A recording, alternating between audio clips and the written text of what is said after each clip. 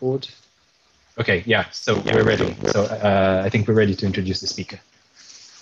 Okay, so we just passed a quarter of our conference, and starting the second half, our speaker is Maxime Fairon, who will speak about non-commutative Poisson geometry and integrable systems. Okay, so thank you very much for the introduction, and let me also thank you, the organizer, for this nice workshop, because it's really cool to be able to do, let's say, introductory math in some way, which is not directly losing us after 5 minutes. So it's good to be junior for that. Okay, so my idea today is to introduce non-commutative Poisson geometry. Okay, so it has to deal with double brackets that you may have heard about this morning, but I will introduce everything you will see. And basically, I will spend about 15 minutes playing with this non-commutative notion of Poisson geometry, because I think it's really fun and you can really play with it. And then for the last 10 minutes, I will explain the relation to integrable systems, and I will build on that during the parallel talk. Okay, so let's start. So what is the motivation of this non-commutative Poisson geometry? Well, the idea is to follow a principle formulated by Kontsevich and Rosenberg, which is that you would like to introduce on an associative algebra like this one, A, a non-commutative structure such that when you look at the corresponding representation space, okay, so the moduli space of all representation of A over some fixed vector space of dimension n. So just think of matrices representing the elements of A, which are n times n matrices. You want, under this mapping, to recover a usual notion. So in my case here, I will be talking about a Poisson bracket, basically, and some associated structure. And then I will also build on that to try to introduce some non-commutative version of integrable system, but you will see that it's not really complete.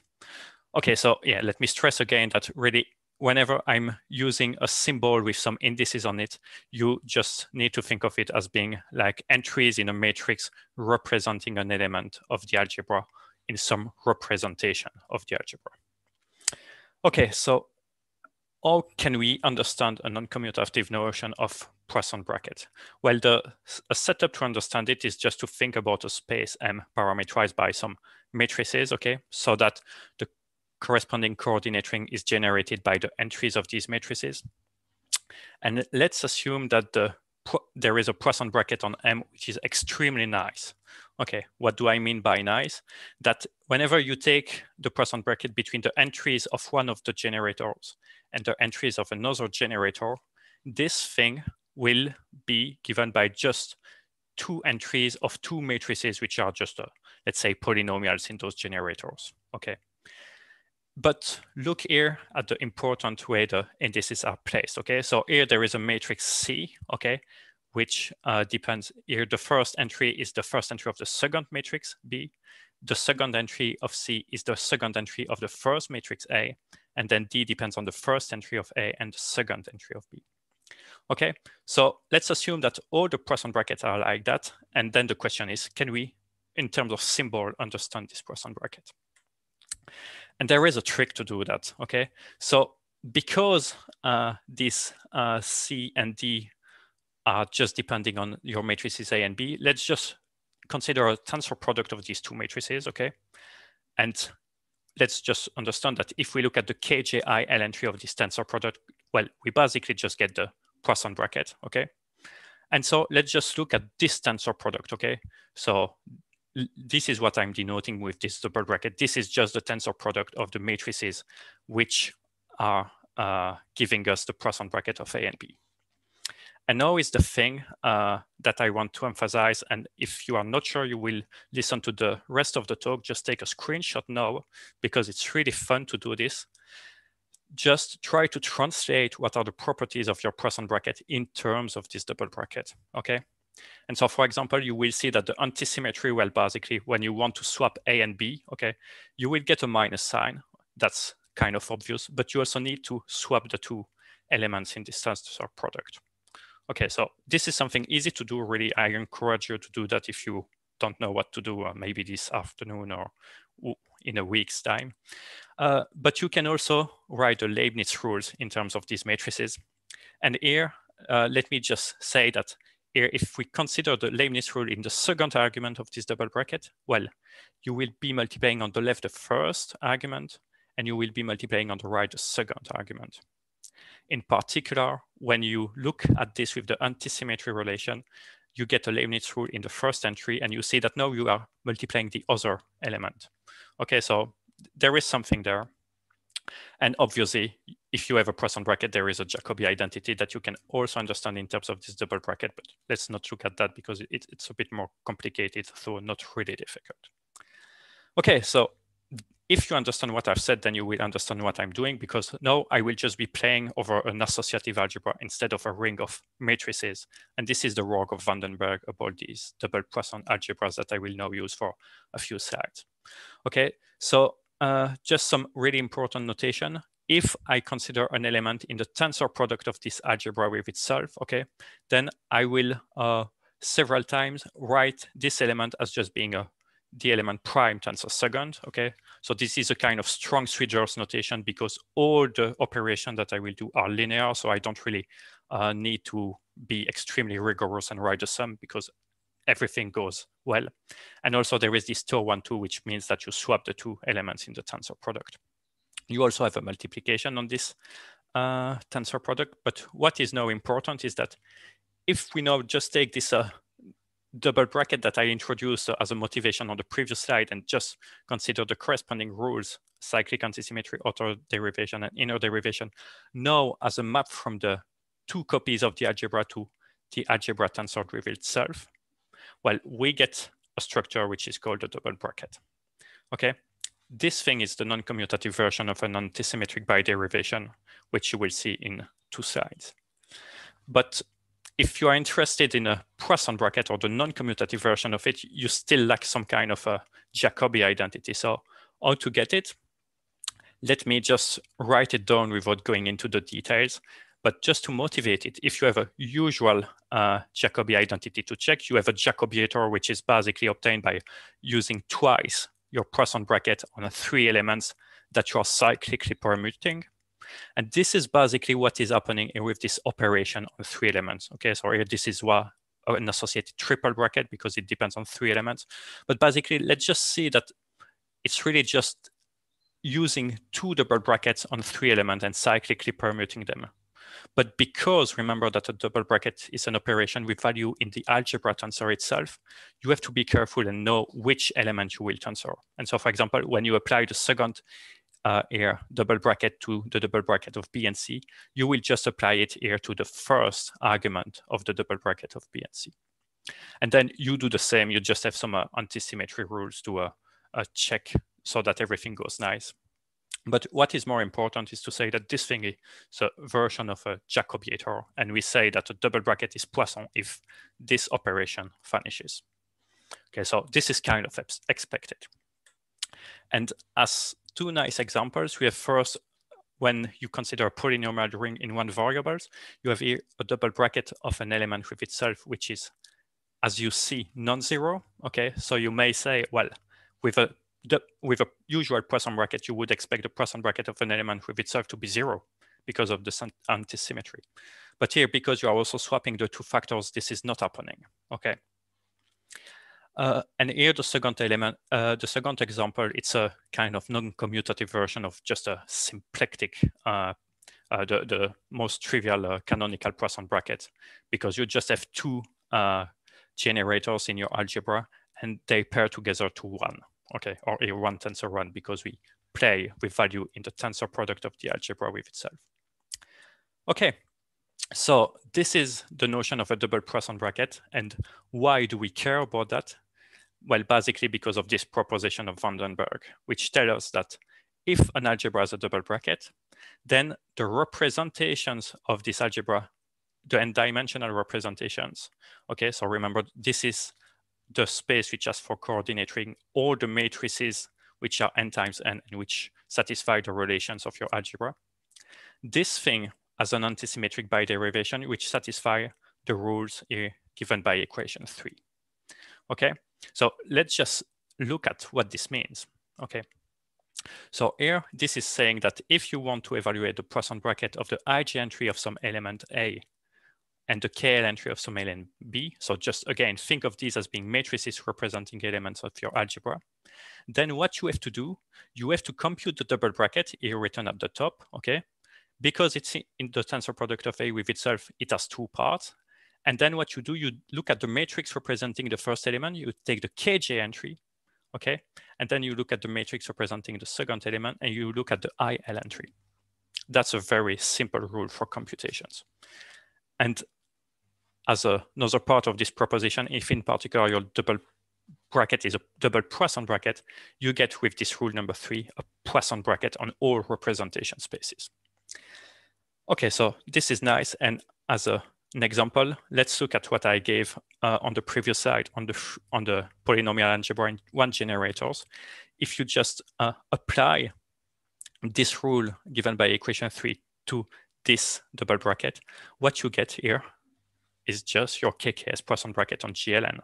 Okay, and from my point of view, this notation is really convenient because you don't have indices. That's why for me, this is really strong. Okay, so this is nice.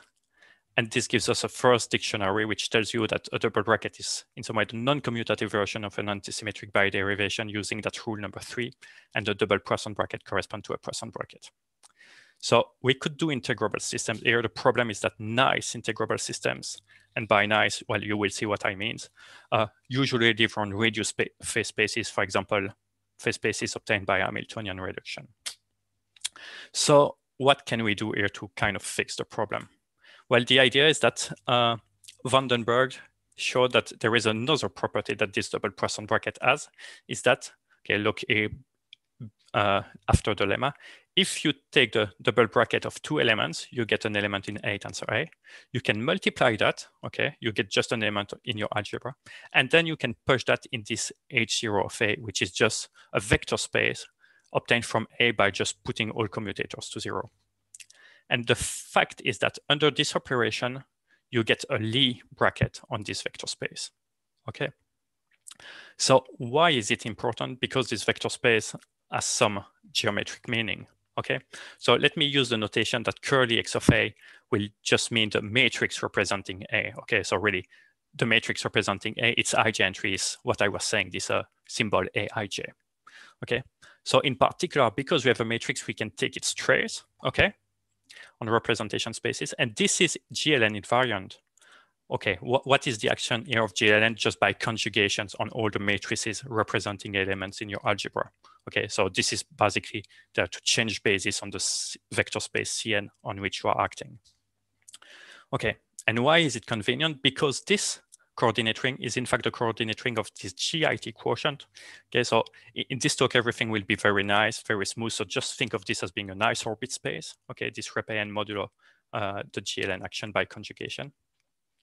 And what's happening is that Vandenberg tells us that the operation this Lie bracket on the top, in fact, describe the Poisson structure on the reduced space when you consider GLN orbits.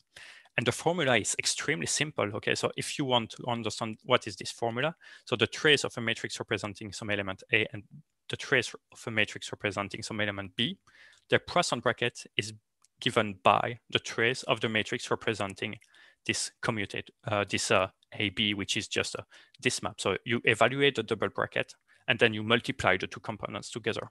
As simple as that. Okay. So this pushes a bit more this dictionary between the commutative and non-commutative worlds, okay? So as you see now, we have this Lie algebra, which is governing the Poisson bracket on this reduced space of orbits. But there is something a bit more interesting to do, and it has to deal with Hamiltonian reduction. Okay, so let me just put this slide and leave it with you for 5 seconds, because this definition of a moment map, I think it's pure genius. It's so simple. It's very nice. And as you would expect, so this definition of a non-commutative moment map will be the non-commutative analog of a usual moment map. Okay, so here, what is this definition? Well, it's just telling you that a moment map is an element in your non-commutative algebra such that the double bracket of this element with anything is of the form this anything tensor 1 minus 1 tensor this element A. Very simple. So just by writing the double bracket, you may clearly see already if you have a moment map. Okay, but why is it so important, for example, to do Hamiltonian reduction? Because if you apply the multiplication map to this identity, you see that on the right-hand side, you get A minus A, which is 0, okay? So in particular, this will induce that the Lie bracket that we had on this vector space A modulo commutator written here on the top, this Lie bracket in fact descends to the vector space now obtained from this A lambda. Okay, so A lambda is just a original algebra where you quotientize by just putting your moment map to some complex value lambda. Okay, and then you look at the corresponding vector space obtained by putting all commutators to 0. Okay, and so proposition again of Vandenberg. This equation 6 was the same in the previous slide. So in particular, it means that to understand the Poisson bracket on the space obtained by Hamiltonian reduction, you just need again this formula, nothing else. And this leaves us with the complete dictionary that I want to use today. Okay, in which we've added these extra 3 lines at the bottom that a non-commutative moment map will be such that the matrix representing it will be a usual moment map. Okay, so recall that we have a GLN action, so this thing will be valued in little GLN star that you identify with little GLN. Okay, so just an n times n matrix. And then this algebra where you quotient your non-commutative moment map by being equal to some constant lambda, it's the same as geometrically looking at the pre-image under the moment map of a multiple of the identity, multiple being exactly this lambda that we took. And then finally, the Lie algebra that we obtain on the vector space obtained from A lambda just govern the Poisson bracket on the Hamiltonian reduction. So this is a nice dictionary. So now the question is, how can you relate that to integrable systems?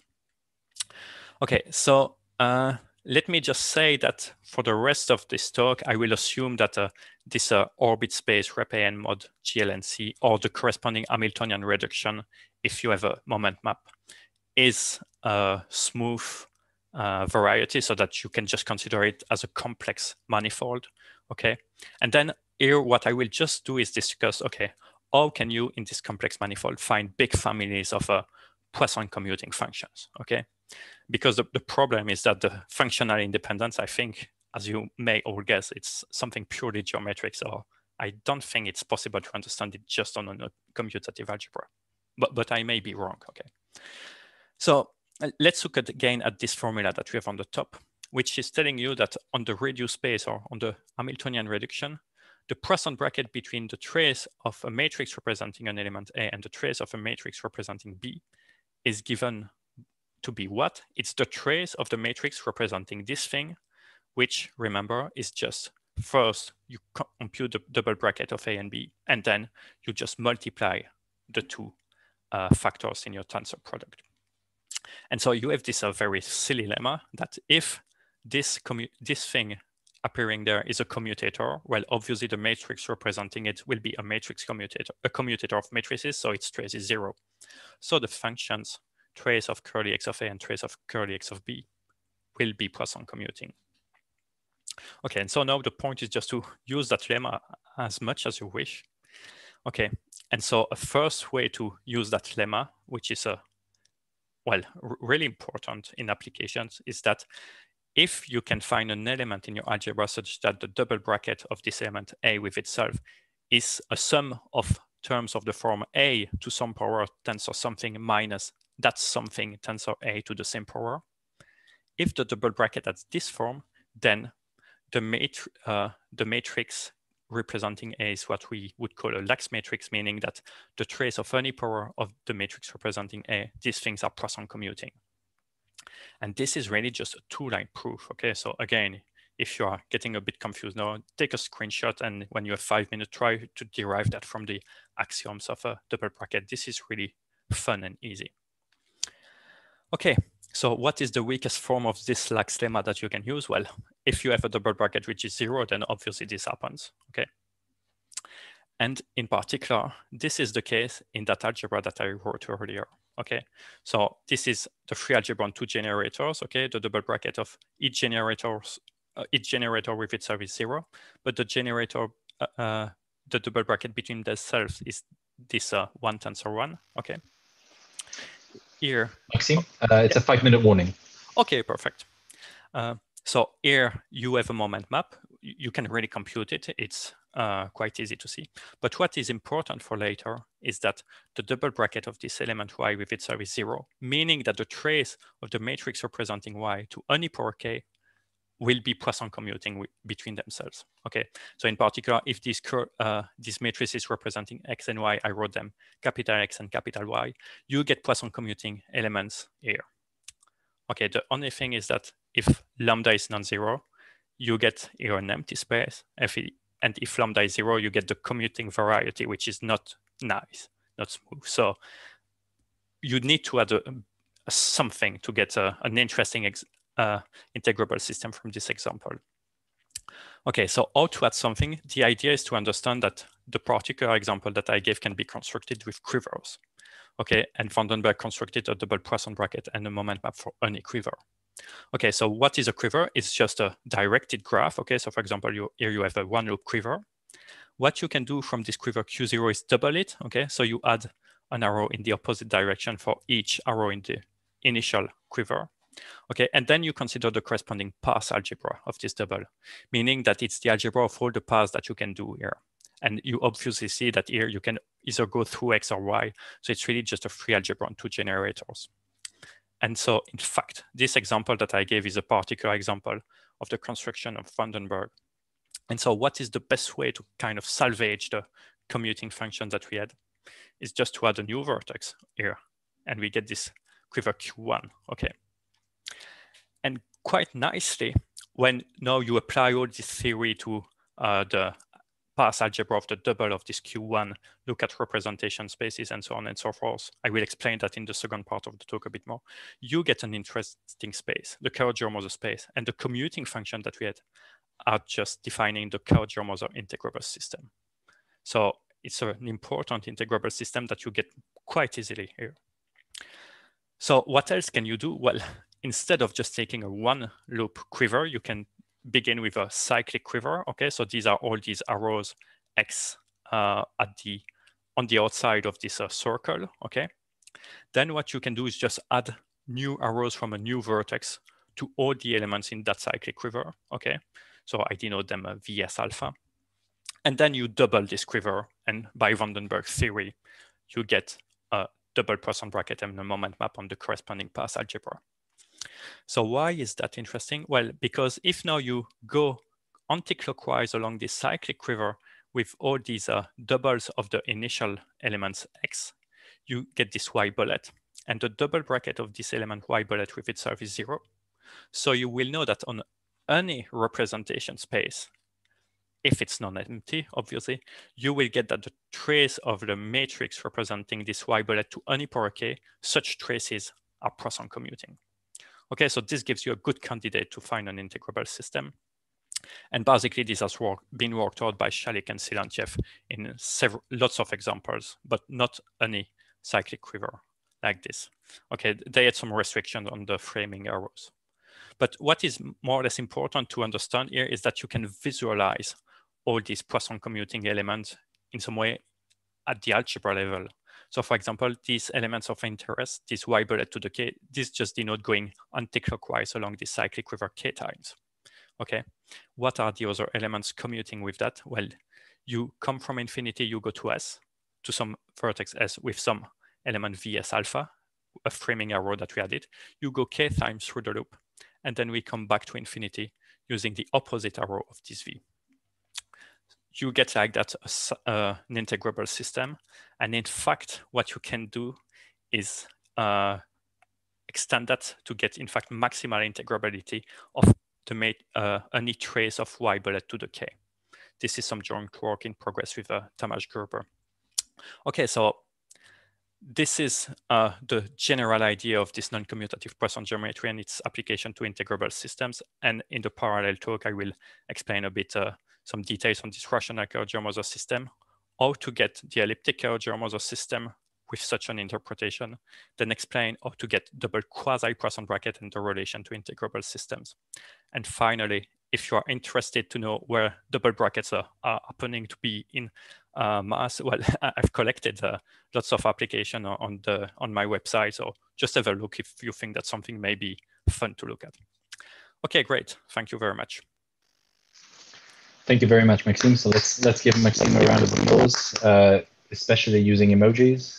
Let's all use our emojis. Thank you. Thank you for the wonderful talk. So without further ado, let's move to our next speaker.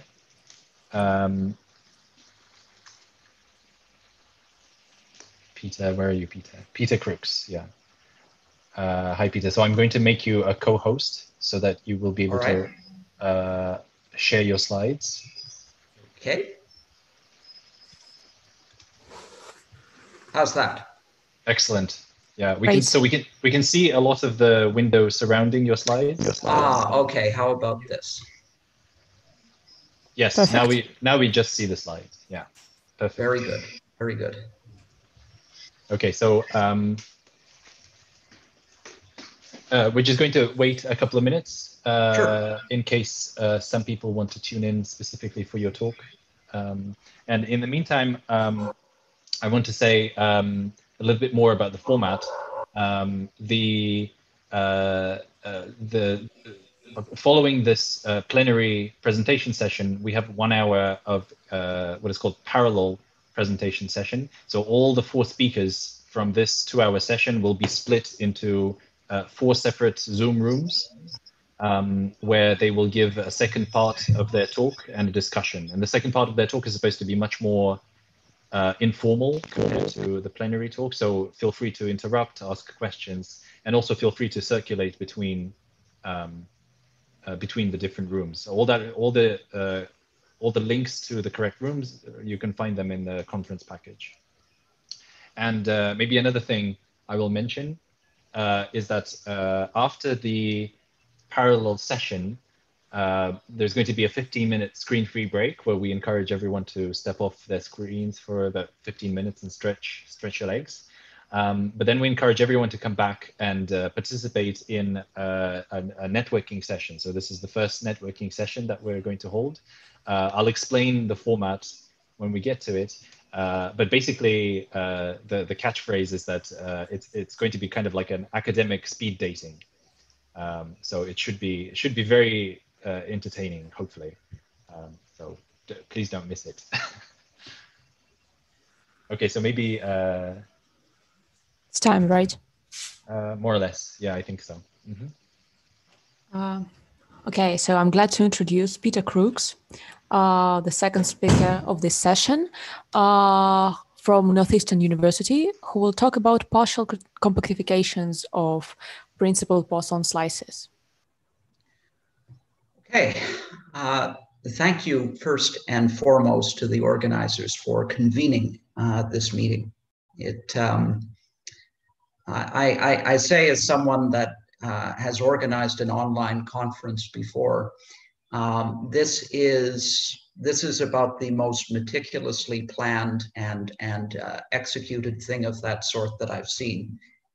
So I really want to commend the organizers for that. It's very much appreciated. So today I would like to talk about a subject that is at the interface of Lie theory and Poisson geometry.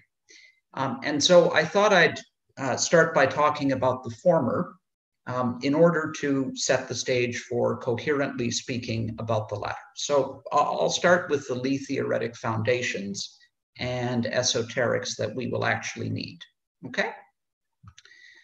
All right. So once and for all, I'm going to denote by capital G a complex semi-simple linear algebraic group of rank equal to L. R should be used for something else. And I want this group to be of adjoint type. So a paradigm example to keep in mind would be the projective special linear group, PSLN, over the complex numbers, rather than the simply connected group, SLN. Okay, this will be needed for a construction a little bit later. Okay, and I'm going to let little g be the Lie algebra of my group. And of course, this is a finite dimensional complex semi-simple Lie algebra. And so the killing form on that Lie algebra is non-degenerate, and it thereby gives rise to an identification of the Lie algebra with its dual, by which I will make no further distinction between these two vector spaces. And at the same time, we can look at the dual of the Lie algebra with its canonical Lie Poisson structure and transfer it over to the Lie algebra by using the isomorphism. So this is going to render the Lie algebra G a Poisson variety, just like that. Now, of course, there are many things that one can say about this Poisson structure on the Lie algebra. I'd like to say something that is perhaps not emphasized a great deal, but that is going to feature very prominently in this talk. And it begins with the following considerations. So first, I'm going to fix inside of my Lie algebra an SL2 triple, E, H, and F of elements. So by this, I mean that E, H, and F are elements of the Lie algebra G, and they satisfy the Lie bracket identities that one would imagine if E, H, and F were the standard 3 generators of SL2. Okay, just a very standard concept. And now any SL2 triple tau will determine an associated Slotowski slice. So one defines it by taking the third element, F, of the triple, computing its Lie algebra centralizer. So now this is some vector subspace of the Lie algebra. And then one translates that subspace by the first element, E, of the triple. So the result is now just an affine linear subspace of the Lie algebra.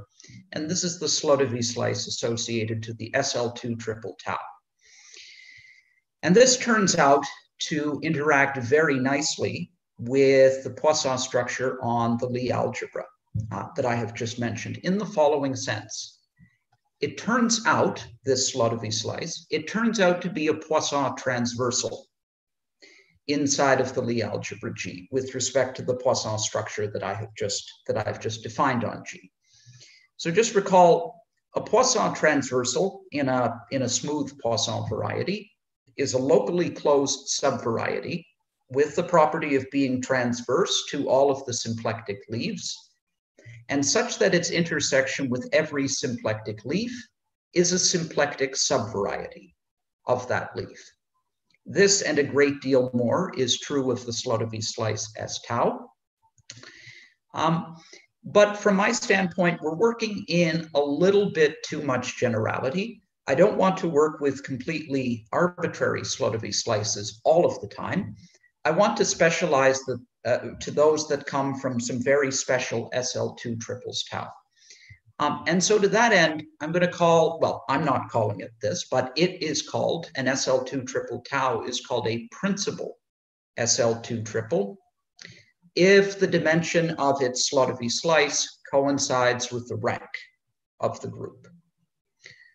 And these have been investigated in many different ways over the years. They have, principal SL2 triples have a number of very, very nice properties. And one is as follows. If you have any two principal SL2 triples, you can look at their associated Slotowski slices, and those slices are going to be related by the adjoint action of the group G.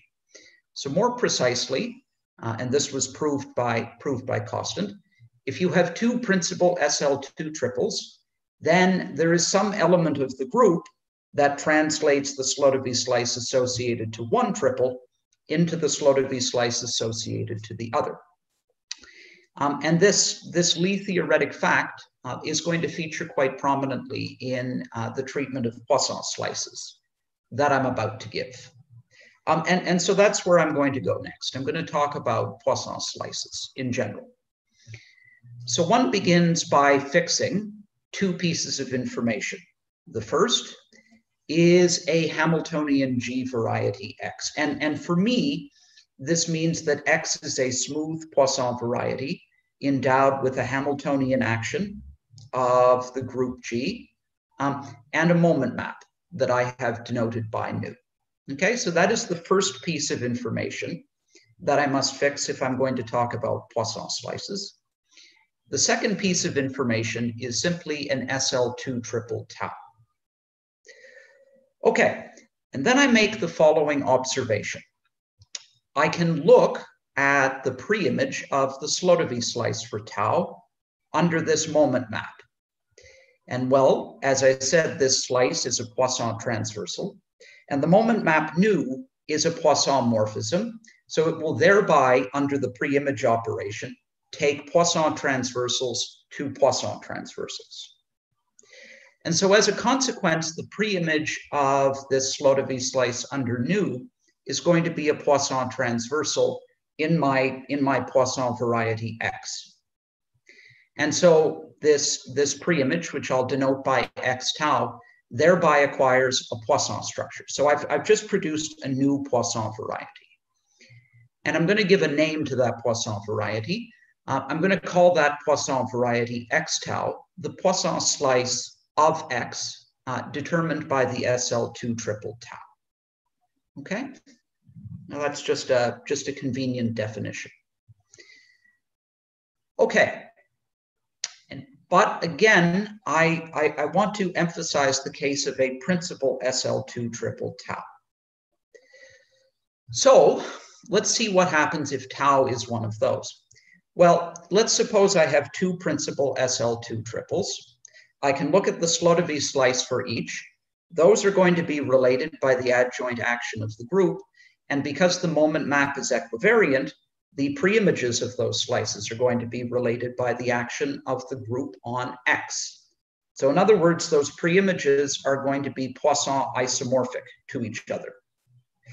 And so more precisely, one has this as a corollary of Costin's theorem, that if tau1 and tau2 are two principal SL2 triples, then the Poisson slices that they determine are going to be isomorphic as Poisson varieties. Not in a canonical way, but they will at least be isomorphic to each other. And so it is in that spirit that I will write the following. I'm going to denote by X prin the Poisson slice associated to tau, where tau is any principal SL2 triple. And this is well defined up to Poisson isomorphism by the corollary that I just mentioned. And so I'm going to call this X prin the principal Poisson slice of X. Okay? All right. So in what follows, I'd like to give a couple of very, very concrete examples of principal Poisson slices. And just for pure convenience, I'm not going to work with Hamiltonian G varieties at the moment. I'm going to work with Hamiltonian G times G varieties. So of course, the moment maps are going to take values now in the Lie algebra direct sum itself, and SL2 triples will now be in the Lie algebra direct sum itself. But the theory of Poisson slices and principal Poisson slices is completely analogous. So I hope you'll forgive me for that. Okay, so for my first example, I can look at the cotangent bundle of the group G. And one knows that this cotangent bundle comes equipped with a canonical Hamiltonian action of the group times itself. Okay, and so I've represented this by this bullet point right here. And so now one can ask, for this Hamiltonian G times G variety, what is the principal Poisson slice? And well, I'm not going to be able to do justice to this, except to say that the principal Poisson slice in the cotangent bundle for this G times G action is a variety known as the universal centralizer of my Lie algebra. So this is a Coulomb branch that shows up in the work of Braverman, Finkelberg, and Nakajima. And it's received quite a lot of attention in representation theoretic contexts. And I will say a little bit more about that a bit later. But for now, I just want to make a very, very simple observation that because this principal Poisson slice is a Poisson transversal in T star of G, which is symplectic, this principal Poisson slice, this universal centralizer, is automatically going to be a symplectic subvariety of the cotangent bundle. So not only is it some Poisson variety, but in this case, it happens to be a symplectic variety. Okay, now I want to do something a little bit more nuanced and perhaps interesting, whereby I take the cotangent bundle and I replace it with a Poisson variety that is just a little bit larger, okay? And the way I'm going to do that is as follows. So first, because my group G is of adjoint type, I can look at its Deconcini-Procesi wonderful compactification. So this is a smooth projective variety, and it contains a copy of the group G as an open dense subvariety. And now the complement of G in its wonderful compactification is a normal crossing divisor. So I have a smooth projective variety capital G, G bar, and I have a normal crossing divisor in it. And so I can associate to these two pieces of information a log cotangent bundle, which is typically denoted like that. And this is going to be a log symplectic variety, so nearly symplectic, but not quite. It's going to be a log symplectic variety that contains the cotangent bundle of the group G as its unique open dense symplectic leaf. So it's just a very, very slight enlargement of the cotangent bundle of the group G, okay? And the good news is that the Hamiltonian action of G times G on the cotangent bundle extends to such an action on the log cotangent bundle. And so I can look at Poisson slices now in the log cotangent bundle with respect to this Hamiltonian action of the group times itself. What happens in that case? Well, because the cotangent bundle is only slightly enlarged into the log cotangent bundle, I would expect to get something just slightly larger than the universal centralizer when I take the principal Poisson slice here. And that's exactly what happens. And to denote or to indicate that this is just a small enlargement of the universal centralizer, I'll denote this by ZG bar, just like that. And now, whereas the universal centralizer is a symplectic subvariety of the cotangent bundle, the analogous statement here is that this object, this ZG bar, is a log symplectic subvariety of the log cotangent bundle, just like that, okay? All right, so the relationship between the universal centralizer and its slight enlargement has been treated in the literature before and is due to Anna Balibanu. And so for the next few minutes, I would like to give a version of one of Balibanu's results that happens to suit my particular purposes in this talk, okay? So Anna showed that there is a commutative diagram of this form. So I have the universal centralizer, I have a map to ZG bar. This map is just the inclusion map. And I have maps to the cotangent bundle quotiented by the action of G times G, not Hamiltonian reduction, just quotient. And in this context, she shows that the map J is an open Poisson embedding. In fact, she actually shows that the universal centralizer is the unique open-dense symplectic leaf in this slightly larger log symplectic variety.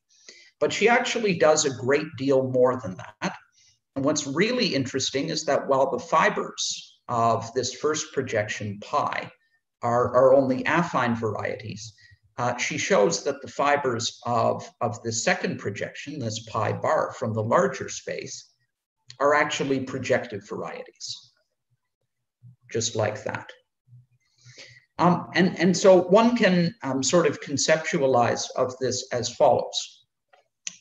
One can take the universal centralizer, ZG, and while one is not compactifying it, one is compactifying it as a variety over the cotangent bundle, just naive quotient by the group times itself. And somehow this fiber-wise or partial compactification process also respects the Poisson, in this case, symplectic structure of the universal centralizer. Now, how can one look at this in a more holistic way?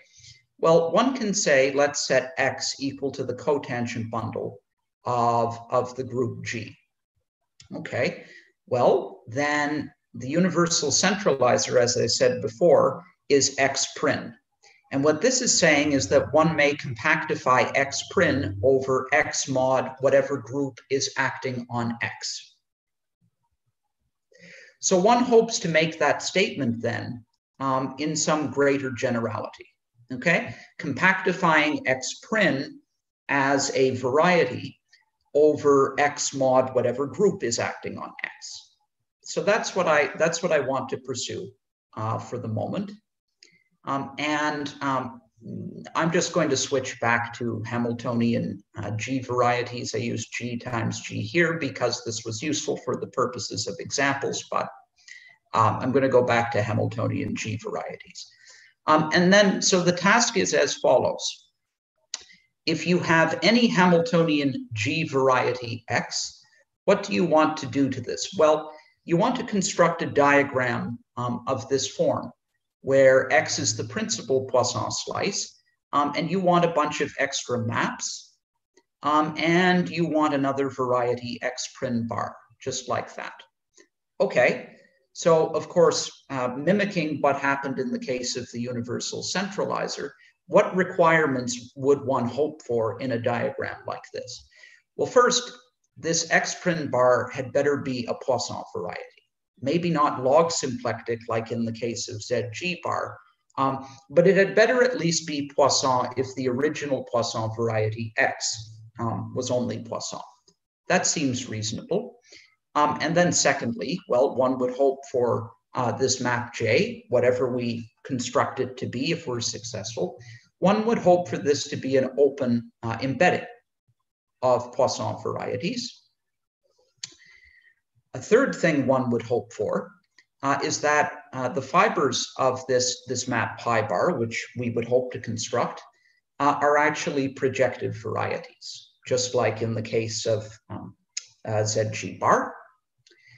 And then finally, again, referring back to the case of ZG, that was a principal Poisson slice that happened to be symplectic. And then the bar space for that happened to be log symplectic. And so one might also hope that if X prin happens to be a symplectic variety, then this general construction would produce an X prin bar that is a log symplectic variety. So these are all things that one might ask for in a general construction. And sort of skimming over the various technicalities involved, Marcus Roser and I showed that this can be achieved in the presence of certain assumptions about X. So that's kind of a contentless statement because I'm not telling you what those certain assumptions are. And so it's not too hard to satisfy a theorem like this. But there are some very concrete conditions that do give rise to a large family of examples. And if I have time, maybe I'll talk about that in the subsequent session. Okay. Peter, a 5-minute warning. Yep, perfect. Okay, because time remains, I'll maybe give you just a very, very rough indication of how this construction actually works, how you complete it. So the very rough idea is as follows. You let tau be any SL2 triple, okay?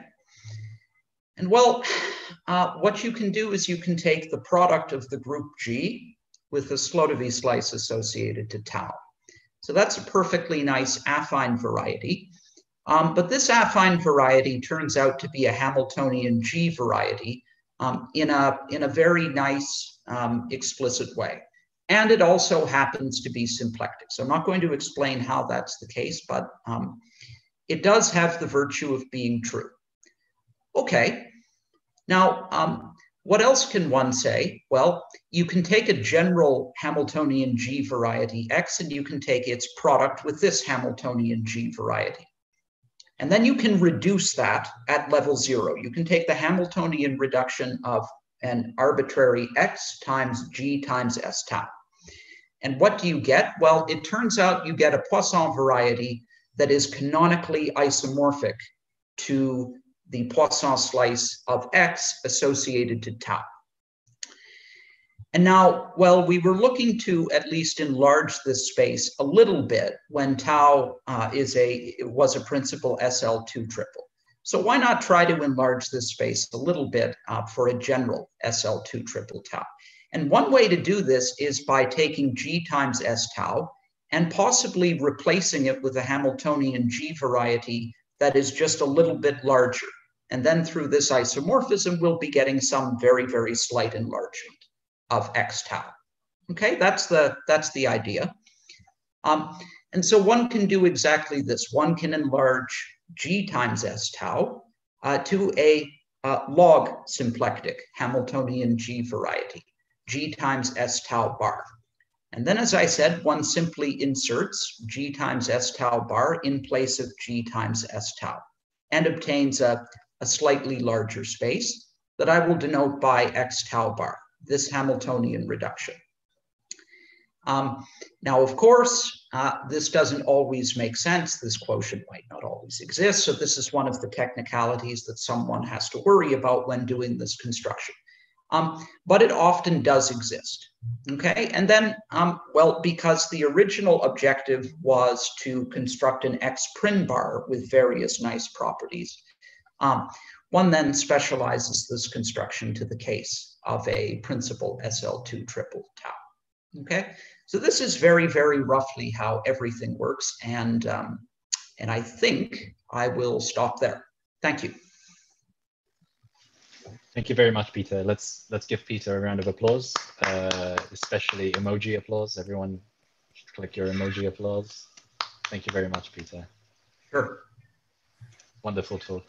Okay, so without further ado, then let's move on to our third speaker, Eva. So Eva, I'm going to make you a co-host, so you'll be able to share your slides, and I'm going to ask you to unmute yourself as well. Hi. Okay. So should I go ahead and share them? Yeah, you should share it, but we will wait for just a few minutes in case someone wanted to tune in specifically for your talk.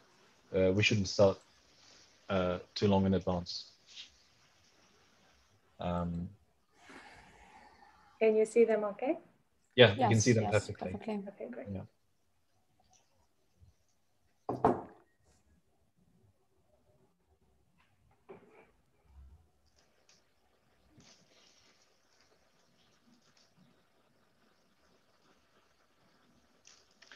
I recommend, oops, sorry. I recommend using these few minutes to stretch. We're all sitting in front of our computers for too long. In the earlier session today, someone recommended that we use these breaks for like a 2-minute yoga, which I think is a brilliant idea. Someone should lead a 2-minute yoga session. So I also want to maybe make a remark to use up the break time. after the parallel session, we'll have the networking session. And then after the networking session, we will have social time, which I encourage everyone to attend. It's a great way to, meet fellow members of the Poisson community in a much more informal setting and have a laugh. We have 3 activities scheduled. One of them is Pictionary. We also have code names and Mafia. Mafia is kind of hard level because it involves a lot of reading of the rules. Code names, on the other hand, is very, very easy. Anyone can learn how to play code names in a snap. So I really encourage everyone to come and enjoy some time.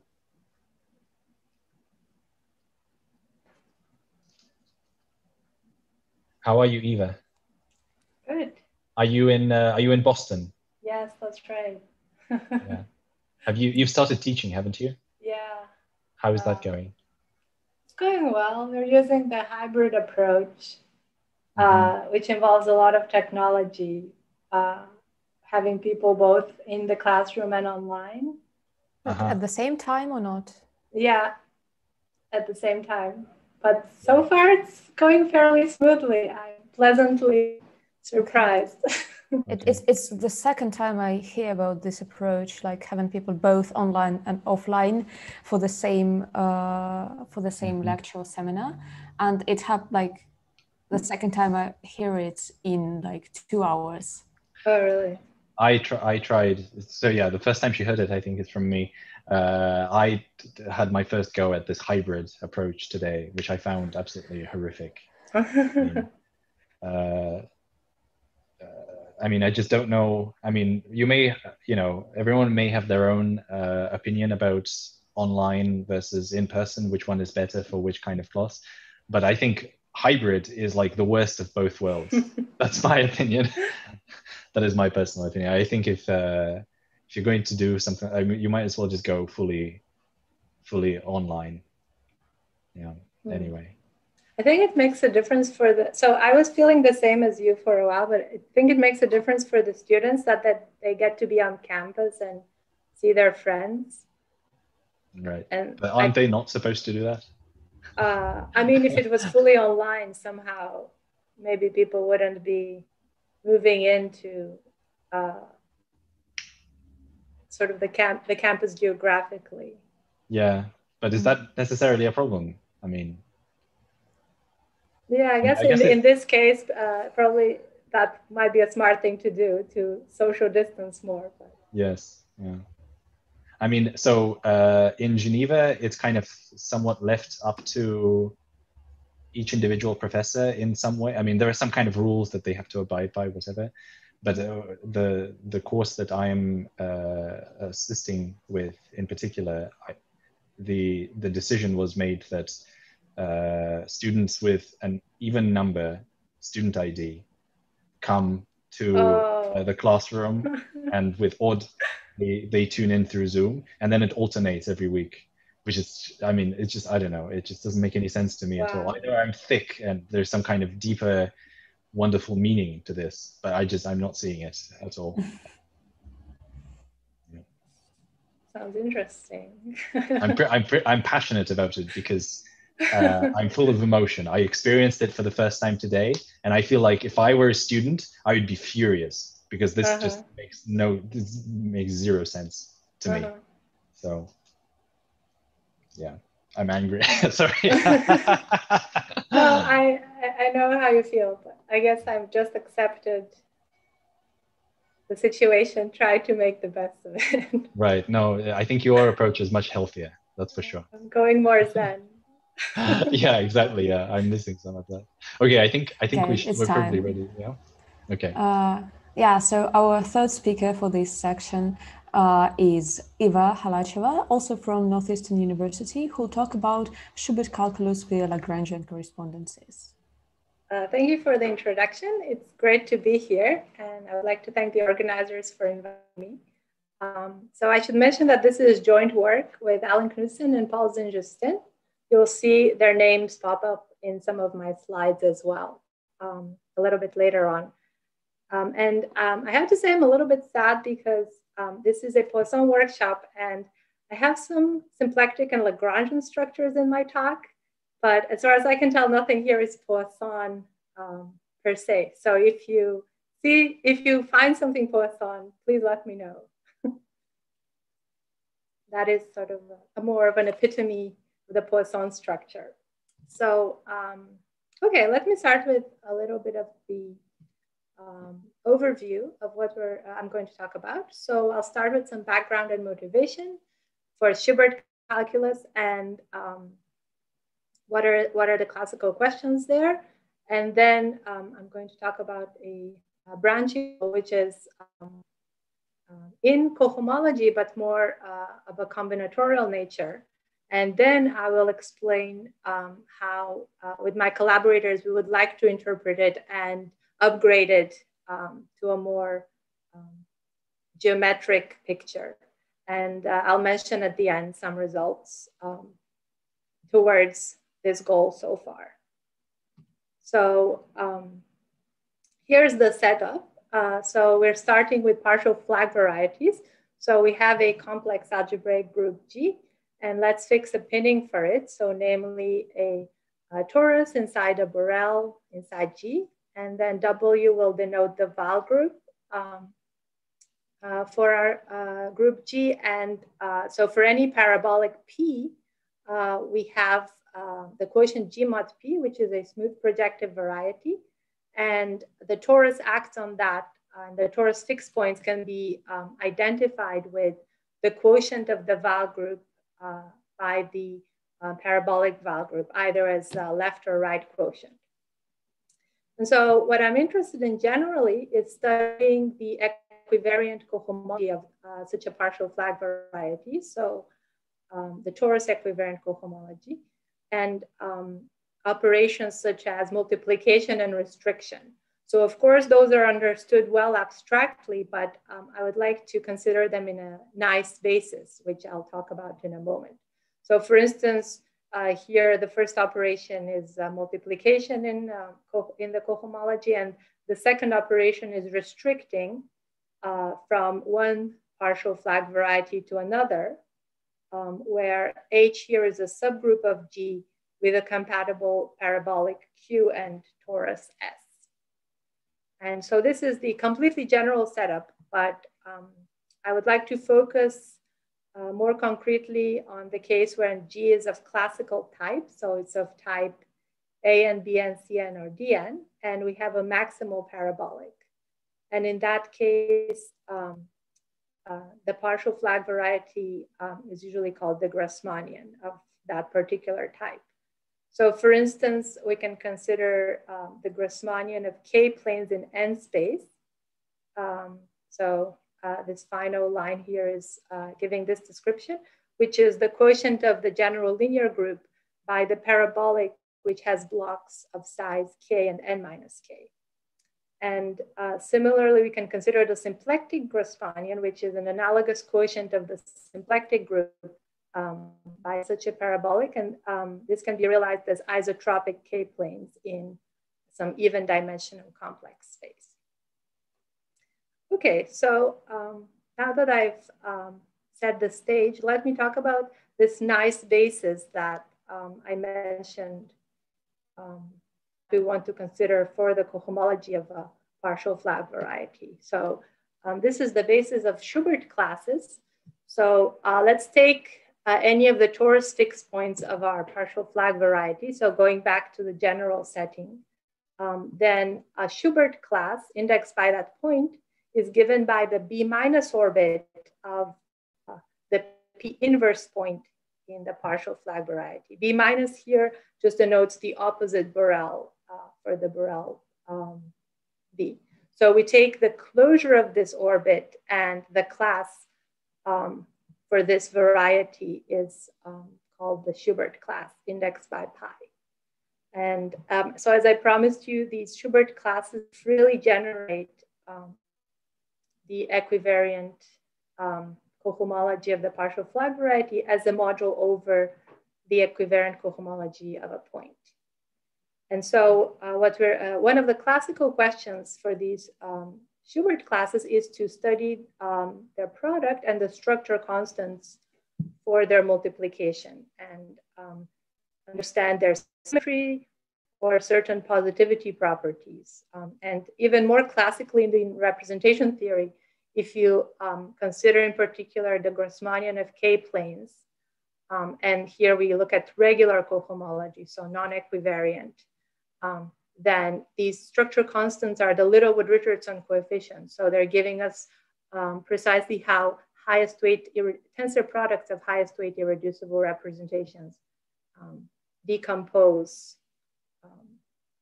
again into irreducibles. And so here's a even more specific example for the Grassmannian of two planes in 4 space. For the torus, in this case, we have that the equivariant cohomology is a polynomial ring in 4 variables. And so the Schubert classes, I mentioned, are indexed by elements of the Wahl group quotient. And in this case, we can realize them as partitions. And so suppose we're multiplying the Schubert class indexed by a box with another Schubert class indexed by a box. You can decompose it in this way, where the last term only appears in the equivariant setting. If you work non-equivariantly, you only see the first 2 terms. Okay, so let me mention now a result for understanding these coefficients. So there's a theorem by Knudsen and Tao from 2003, which has had multiple extensions since. Again, we're working in the Grassmannian setting. And in that case, the Schubert classes can actually be indexed by binary sequences. So a binary sequence that contains k zeros and n minus k ones is what this notation means.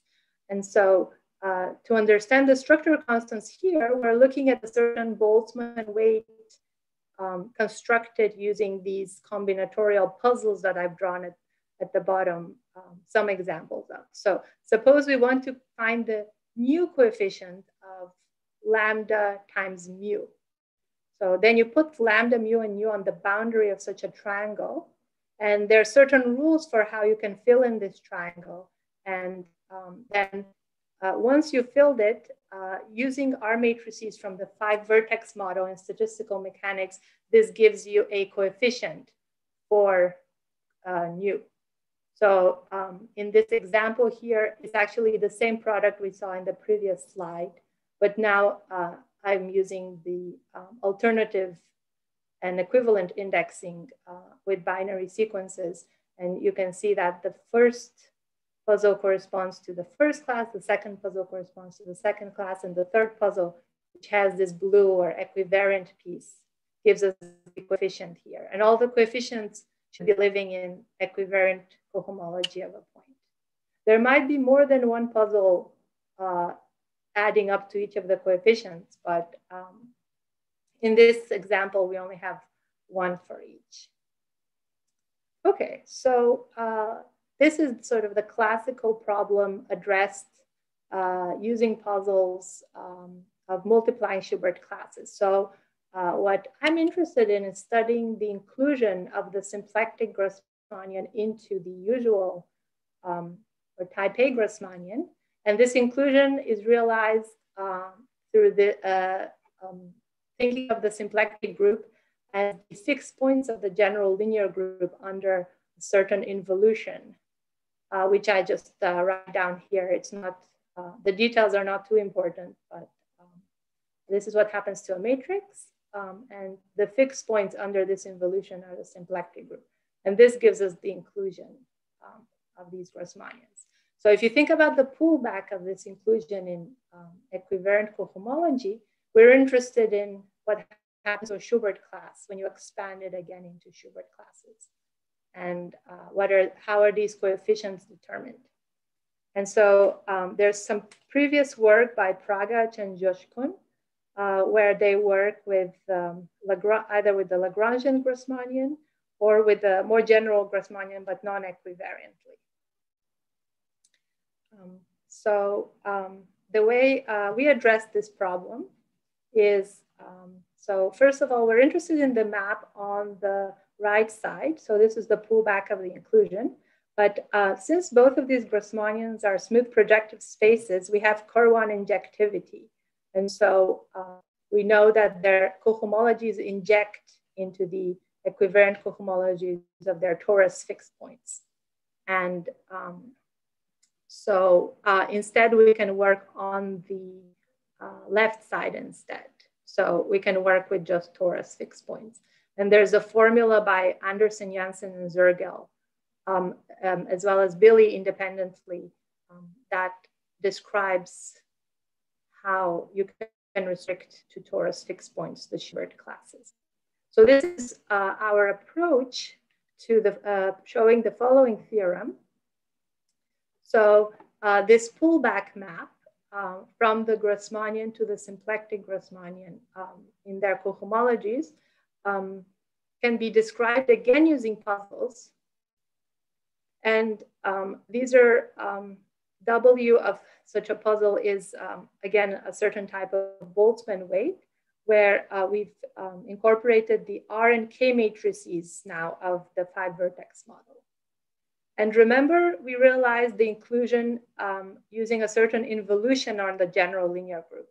And this, in fact, can be seen as an involution on the puzzles coming from this Grassmann duality of the isomorphism between the two Grassmannian varieties. And so we get a certain involution on puzzles, and we only consider the puzzles fixed under this involution. And they allow us to compute the coefficients here. So I'm giving this more as a motivation. I won't include the general details in this setting, but let me just give you an example of how this works. So here is a Schubert class for the Grassmannian, and we pull it back. Remember, we start with binary sequences. Once we are in the symplectic Grassmannian, the indices generalize to ternary sequences. So things are indexed by 1, 0, and 10. And here's an example of such an expansion, which corresponds to these puzzles. Now, the goal is to generalize this somewhat more combinatorial and homological or cohomological puzzle rule to the 6-vertex model in statistical mechanics, as well as to understand the underlying geometry to obtain a more generalized puzzle rule, perhaps. So let me move on to the more geometric side of this story. So to do that, let me introduce Lagrangian correspondences.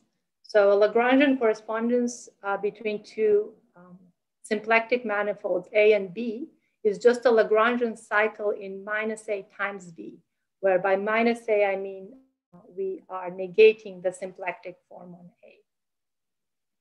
So this is just a linear combination of some varieties in -A cross B. And if we furthermore have a torus action as before, under which this Lagrangian cycle is invariant, then such a Lagrangian correspondence induces a map in localized equivariant cohomology from A to B. So localized just meaning we're tensoring with the field of fractions of the equivariant cohomology over a point. But so the key property to remember is the Lagrangian correspondence gives us a mapping cohomology. And our symplectic manifolds, for our purposes, are going to be the cotangent bundles of the partial flag varieties in this picture. Okay, so some examples of such Lagrangian correspondences are symplectic reduction. So if you have a Hamiltonian action, then we can consider the moment map and the preimage of a regular value under the moment map gives us another manifold Z. which is a Lagrangian cycle in the product of our original symplectic manifold X and the GIT quotient obtained from the regular value, which is also a G-fixed point. So symplectic reduction is an example of a Lagrangian correspondence. Another type of Lagrangian correspondence is given by the Mollick-Okunkov stable envelopes. So suppose we have a symplectic resolution with a circle action. So S here is a circle acting on X, and we take a fixed point component for this circle. Let's call it C. Then Mollick and Okunkov give us, via so-called stable envelope construction, another Lagrangian cycle, which is the closure of the attracting set of C under the circle action, together with some additional components which are themselves attracting sets. And the additional components that we add cause L to behave nicely under composition. So when we try to compose Lagrangian cycles, for instance.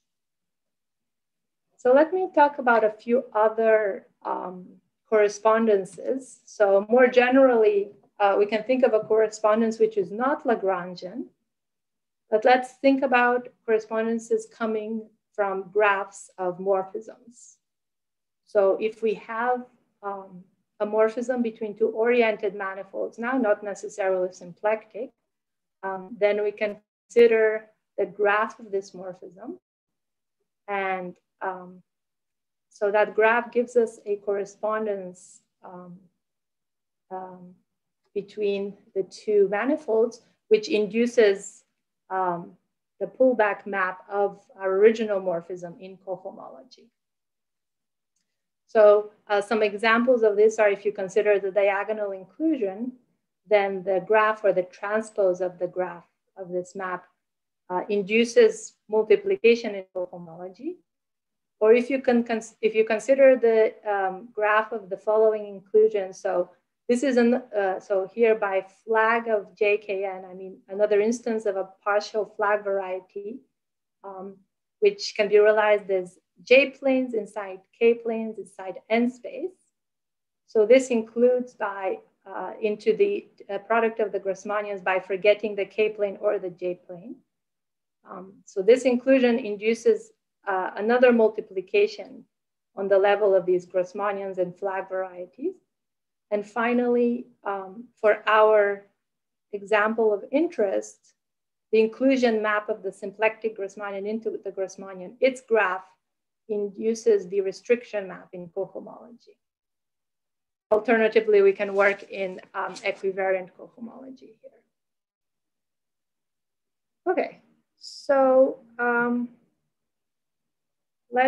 so keeping in mind these correspondences coming from graphs, let me talk a little bit how we're going to lift our original function to these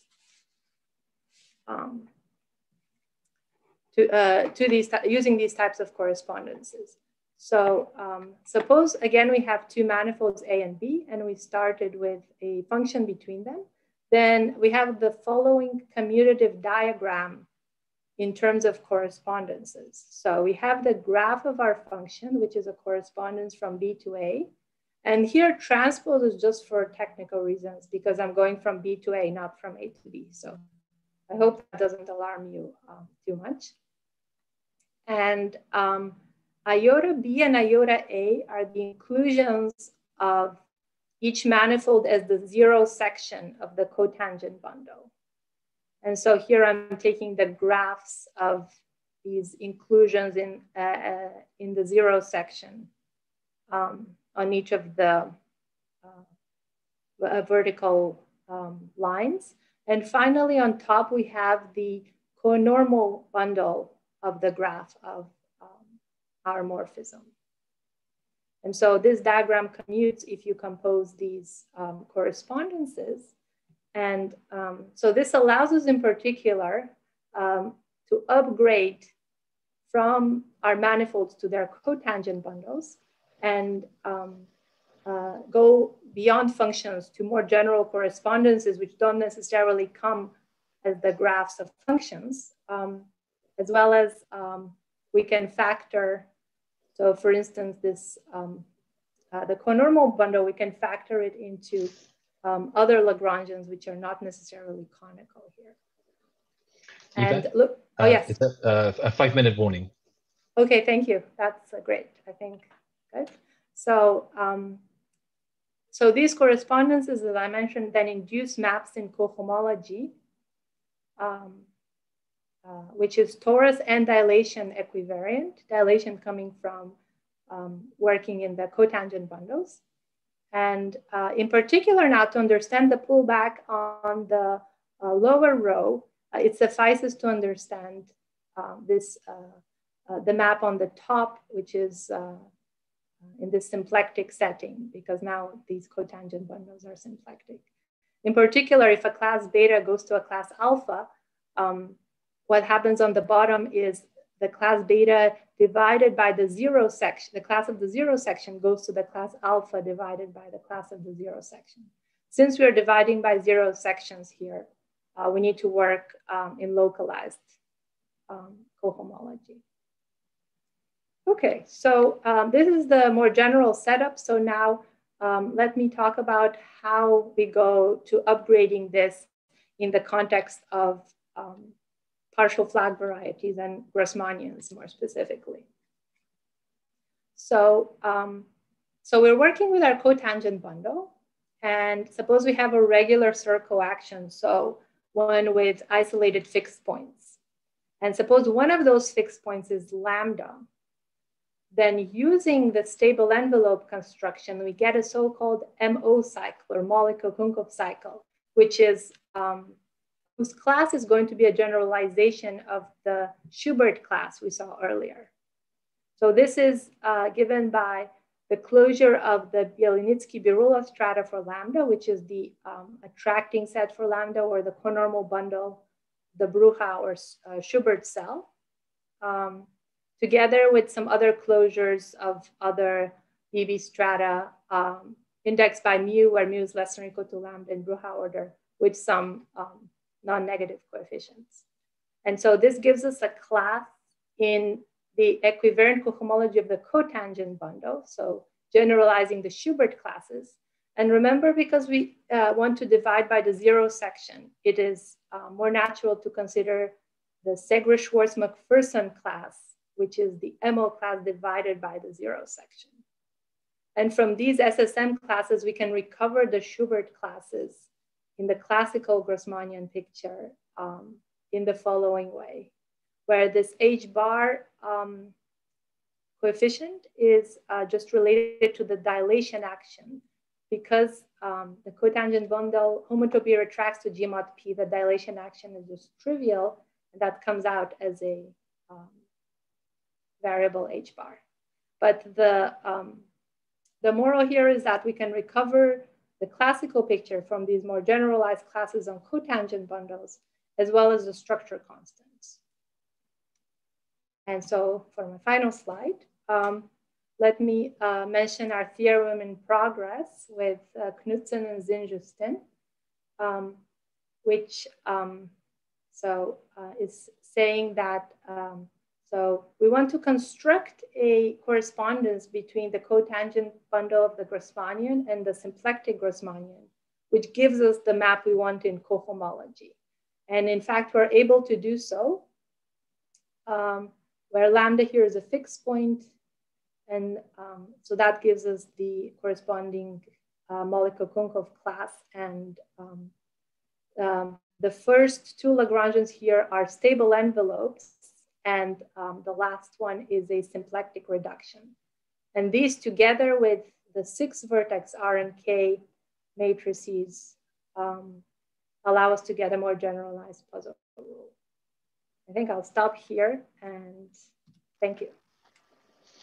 Thank you very much, Eva. So let's all give Eva a round of applause. Don't forget your emojis. Emojis. Round of applause with emojis. Excellent. Thank you. Thank you for the beautiful talk. So, thank you, Ivan.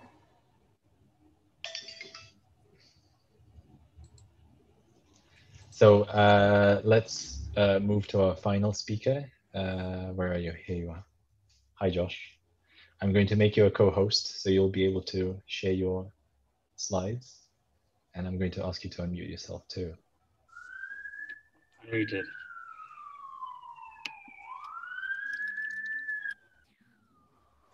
Okay, so yeah, we can hear you very well. We can also hear Fairon. Hopefully that will go away. Hopefully that'll. Would you like to share your slides just to make sure that everything is going okay? Yeah.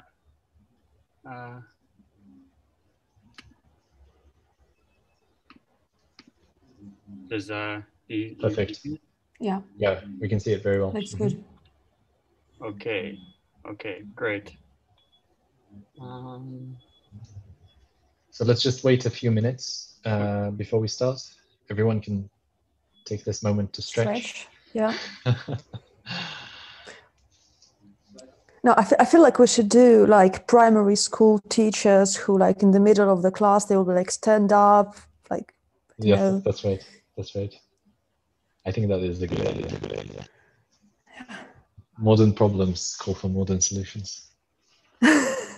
Sure. Well, we can implement it next time. Right.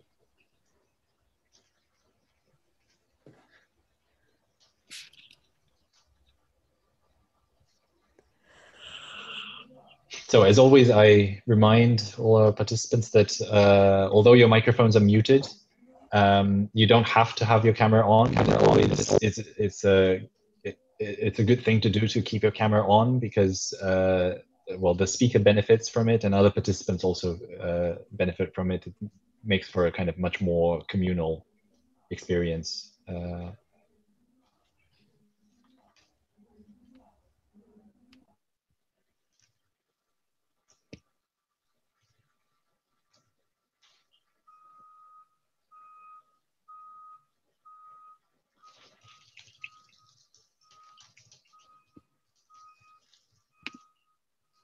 How are you, Josh? Also, oh yeah, I'm okay.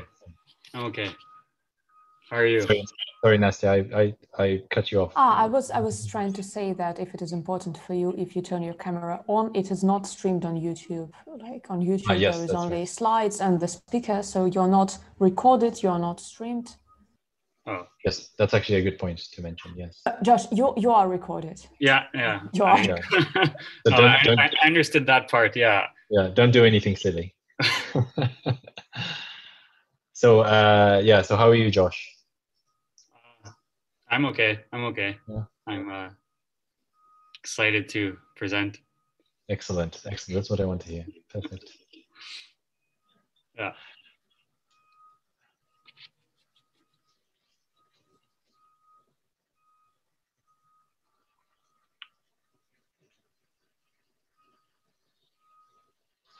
So did you stay up very late by any chance last night finishing your slides or not?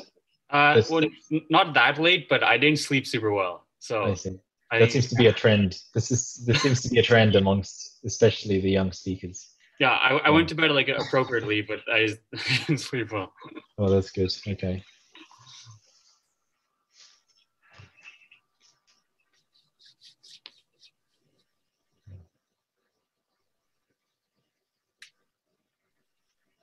Okay, I think probably we can begin. Yeah, it's time. So let me introduce the last speaker for today, Joshua Lackman from University of Toronto, who'll speak about generalized Van East map.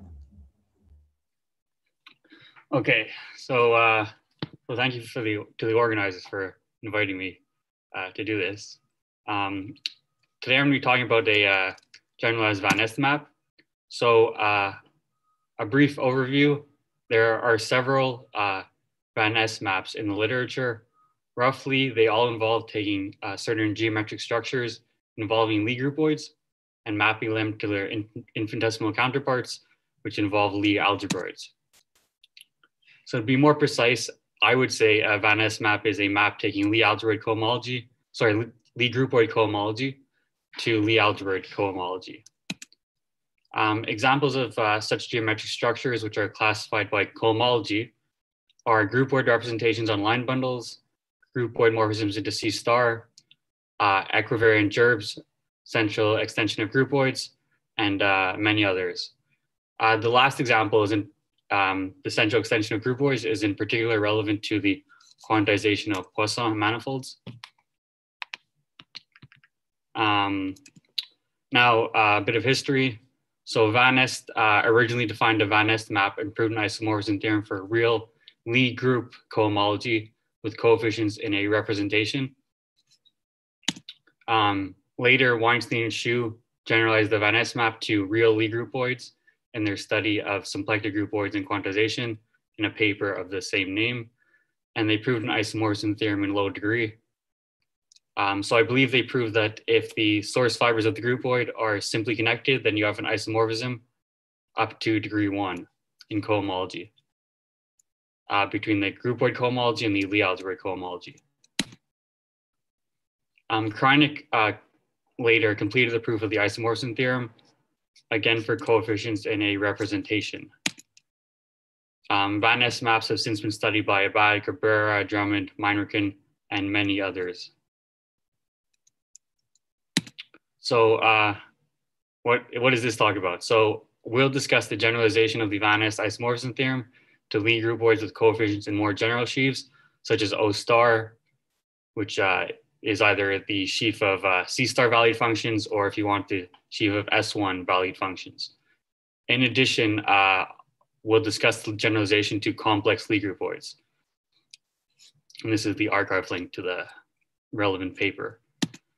So the structure of this talk from this point on will be as follows. So first I'll discuss families of abelian groups. These are basically things that you could take cohomology of. Then I'll discuss Lie groupoid cohomology. Then I'll discuss G modules. Then I'll discuss Lie algebraic cohomology. Then I'll discuss the Van Nest theorem, followed by an application. And then hopefully I'll have time to discuss future directions.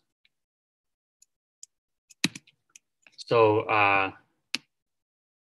let me discuss families of abelian groups now. So let A be an abelian Lie group, then to each manifold X, we have a groupoid, which is the Cartesian product of X with A, whose source and target map are just the projection onto A, and such that the multiplication is induced by the multiplication on A. So XA times XB is just XAB. This is an example of a family of abelian groups, and we denote it by A sub X, and we'll call this the trivial family of abelian groups. So I'll give a more formal definition now. So let X be a manifold. A family of groups over X is a Lie groupoid, M mapping to X, such that the source and target maps are equal. A family of groups will be called a family of abelian groups if the multiplication on M induces the structure of an abelian group on its source or target fibers. The sheaf of sections of a family of abelian groups is a sheaf of abelian groups, and we'll denote it by O of M. So here, there's only one arrow I put. I just did that because the source and target maps are equal, so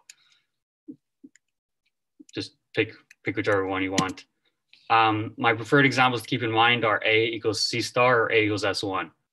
So in this case, you just get, if you choose A equals C star, then the sheaf you get is just a sheaf of C star valued functions.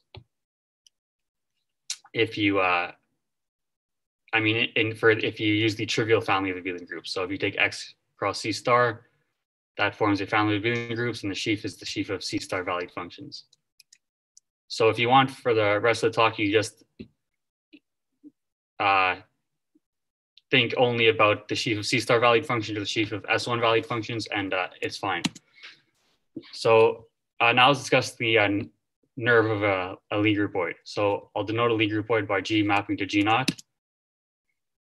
Now there's a functor which takes Lie groupoids to simplicial manifolds, denoted G to B bullet G. So this is just taking the nerve of the groupoid. So in degree 0, it's just G naught. In degree 1, it's G, the space of morphisms. And in degree n, it's the space of n composable arrows. So for n equals 1, the face maps are just the source and target maps. And then for all other n, the face maps are given by these formulas. They look a bit cumbersome, but they're not they're fine. So the first face map is just dropping the first component. The final face map is just dropping the final component. And in all other degrees, face maps just do a pairwise composition. So here I'm composing gi minus 1 with gi.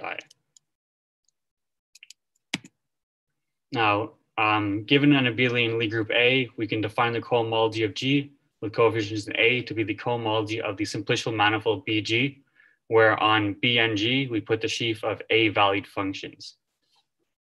So our remark, sheaves on simplicial manifolds have enough injectives, so the cohomology is just defined as usual. You take an injective resolution, and then there's a global sections functor, and you do it like that.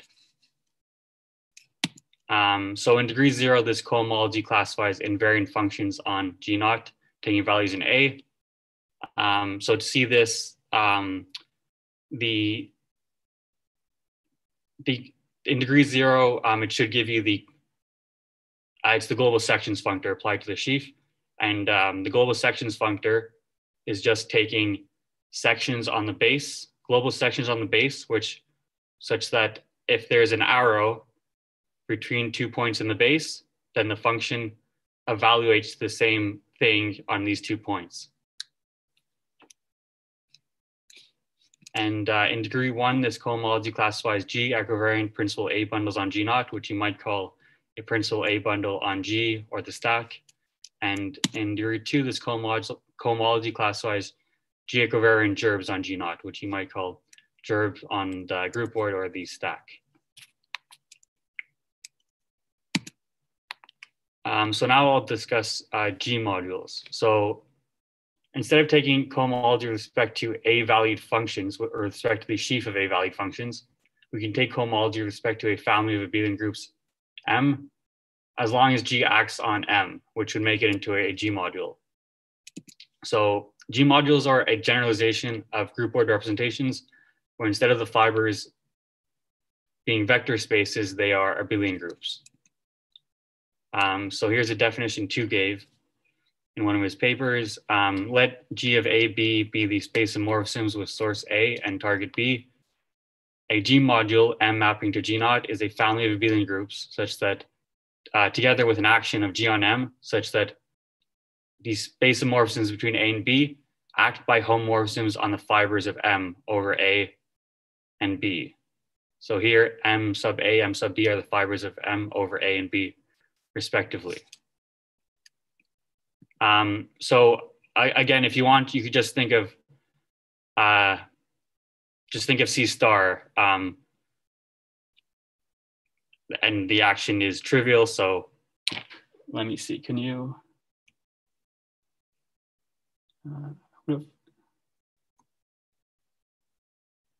Okay, I'll say that for later. So yeah, if you want, you could just think of the sheaf of C star valued functions or S1 valued functions, and everything is good. Those are very important examples. Now, not all G modules are fiber bundles. So this is why I called them, I'm calling them families of abelian groups and not bundles of abelian groups, because they're not necessarily a fiber bundle. And a nice example of a G module which isn't a fiber bundle is what we call C star X star D. This is a G module whose sheaf of sections is isomorphic to the sheaf of meromorphic functions valued in C star, with poles and zeros only allowed on the divisor D.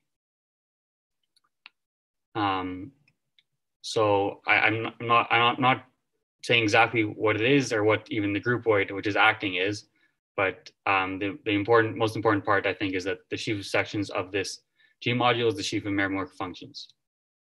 Later, I'll expound on that a bit, hopefully. So now I'll discuss Lie algebroid cohomology. So let G mapping to X be a Lie algebroid, and let A be an abelian Lie group with exponential map frac A to A. We then define sheaves on X called sheaves of A-valued forms as follows.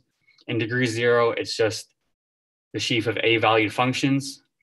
And in all other degrees, it's just forms on the Lie algebroid taking values in frac A.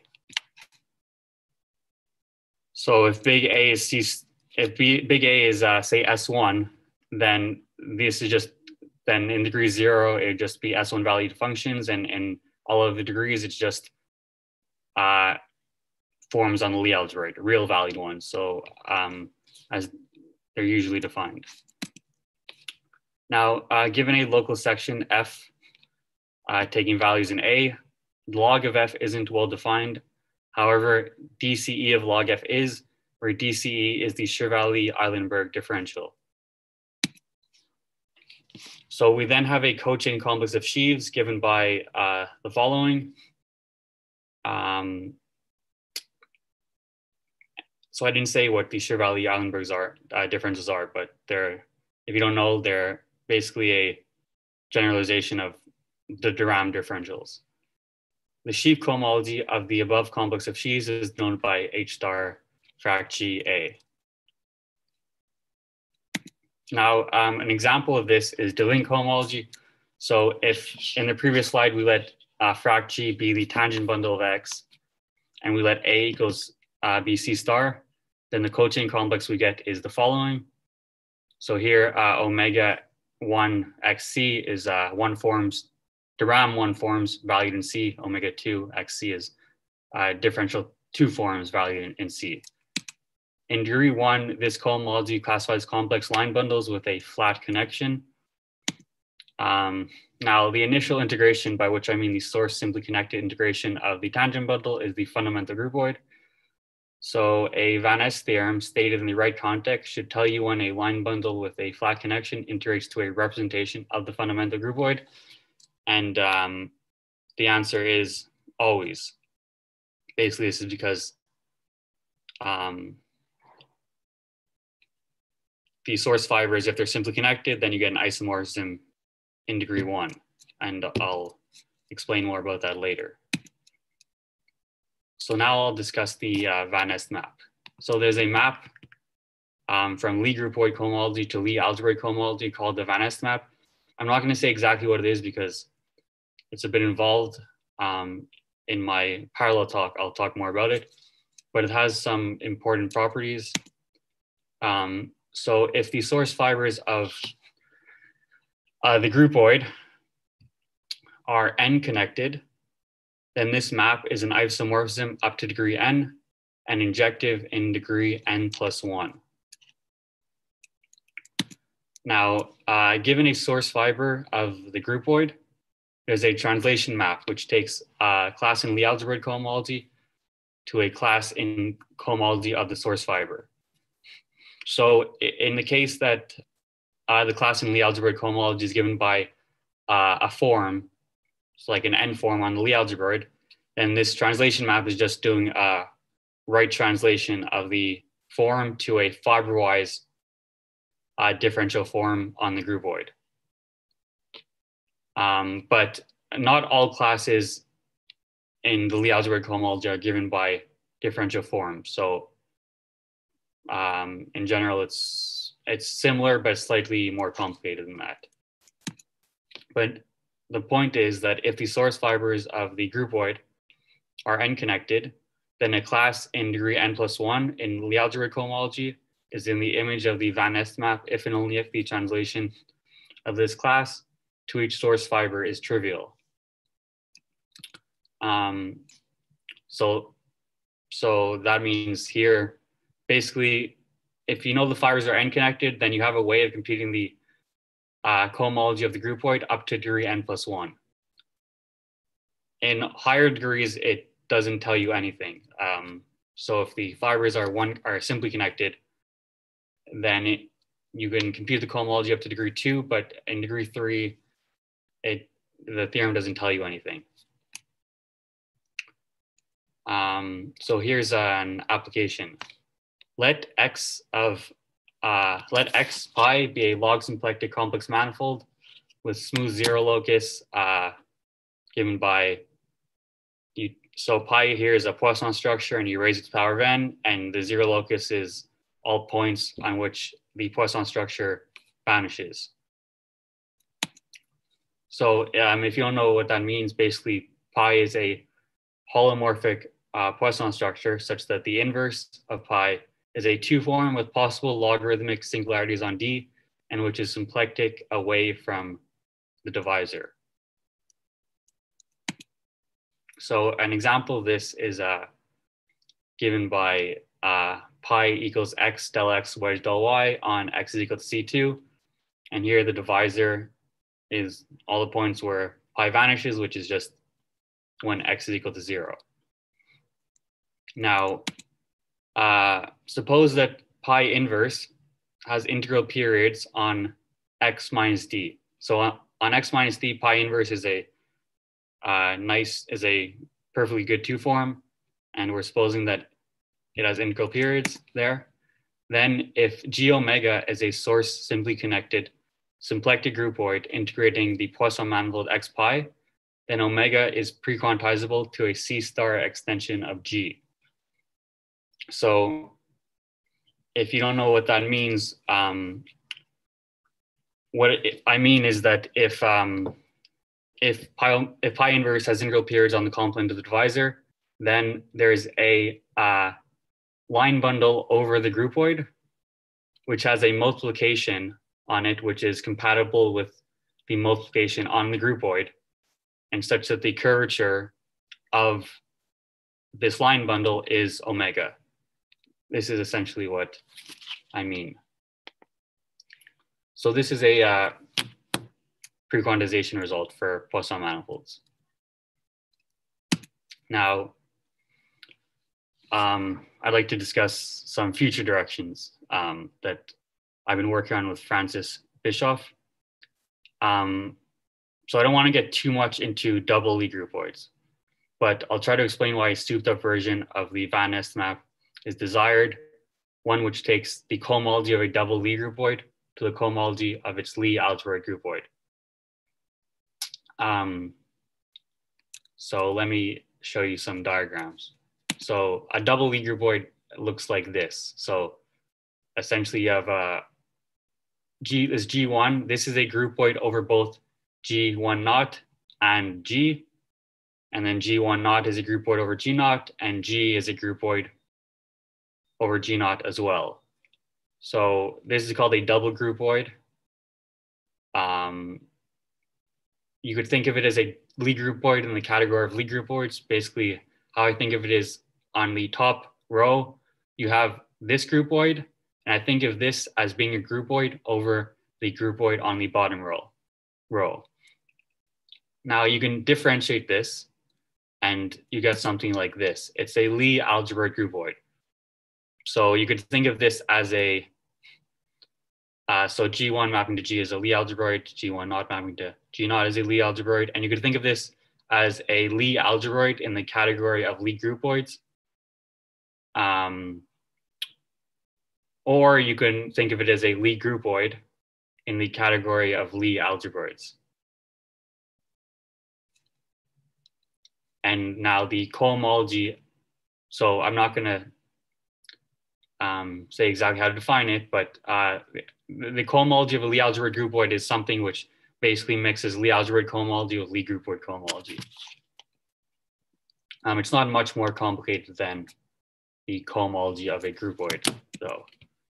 Now, why would we want this? So Van Nest originally computed Lie group cohomology of a group G exactly in all degrees using a relative Lie algebra cohomology, relative with respect to Lie algebra cohomology of the maximal compact subgroup.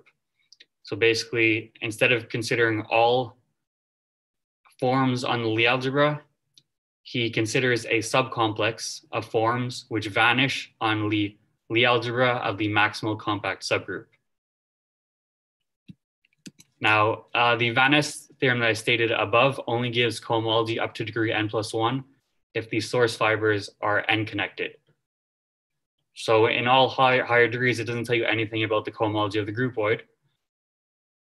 But Van Nest was able to compute it in all degrees in a slightly different way. Now, I'm going to say something which is a bit vague, but it can be made precise. So maybe it's a bit philosophical. So I would say the Lie algebra cohomology of frac G. So now everything I'm saying will generalize to groupoids, but I just want to focus on Lie algebras for now.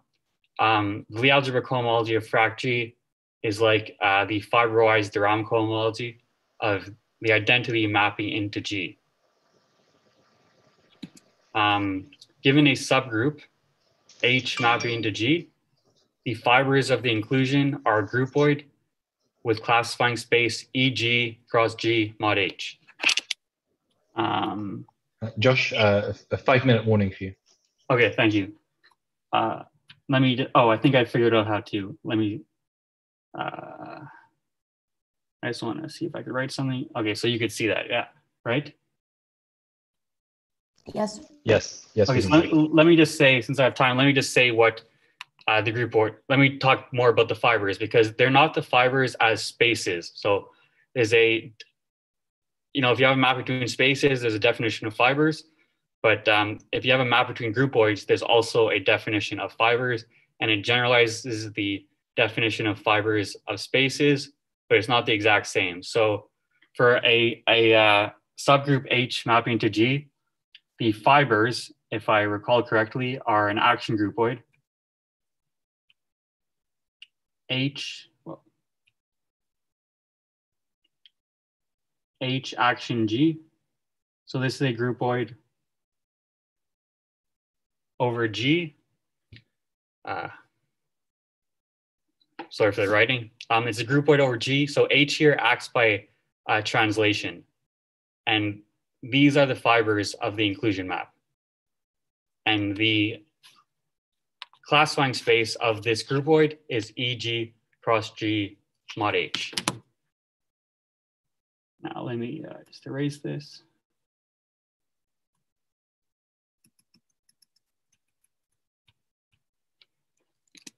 So to get Van Est original result, we need to compute the fibroized de Rham cohomology of K mapping to G, where K is the maximal compact subgroup of G.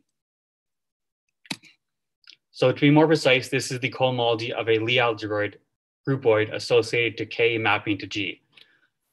To make this slightly less vague, the Lie algebroid groupoid associated to K mapping to G can be thought of as the normal bundle of K inside G with some additional structure.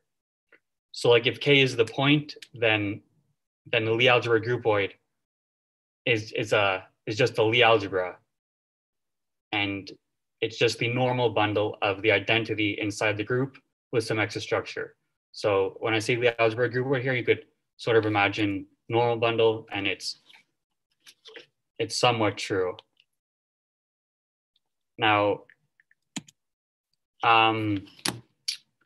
it's a fact that the inclusion of the maximal compact subgroup of a group inside G is a weak homotopy equivalence of spaces. Thus, its fiber is weakly contractible because its classifying space is given by EG cross G mod K. So remember, the fiber of K mapping to G is the classifying space of this fiber is EG cross G mod K. And since K mapping to G is a weak homotopy equivalence, it follows from the Serre spectral sequence that EG cross G mod K is weakly contractible. And this implies that the cohomology of the Lie algebroid groupoid is isomorphic to the cohomology of G in all degrees. So this is kind of like the cohomology of the normal bundle of K inside G is the cohomology of the Lie group. And this implies Van Est's original result. And that's basically all I want to say. Okay, thank you very much, Josh, for a wonderful talk. So that was the last talk of our session. Let's give Josh a nice round of applause, including emojis. Everyone should use their emojis. Thank you. Excellent. Thank you very much. Okay, so now we move on to the parallel session. part of this Western Hemisphere session. So just to remind you, so all the speakers are split into 4 different rooms. Maxime goes to room 1, Peter goes to room 2, Eva goes to room 3, and Josh goes to room 4. So all the rooms have already been opened. The links are in the conference package. This main lecture room will remain open. So if, and I'll keep an eye on it. So if you have any questions or anything, you can always come back here and ask me directly. See you all in one of the rooms. See you.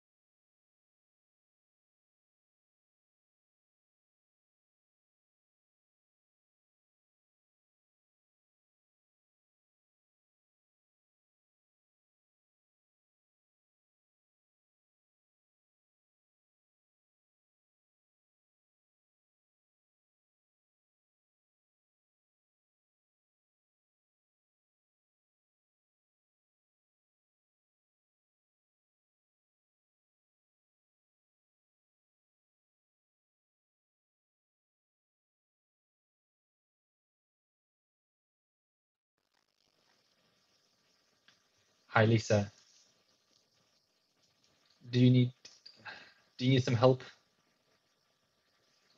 Please, you need to unmute yourself, sorry.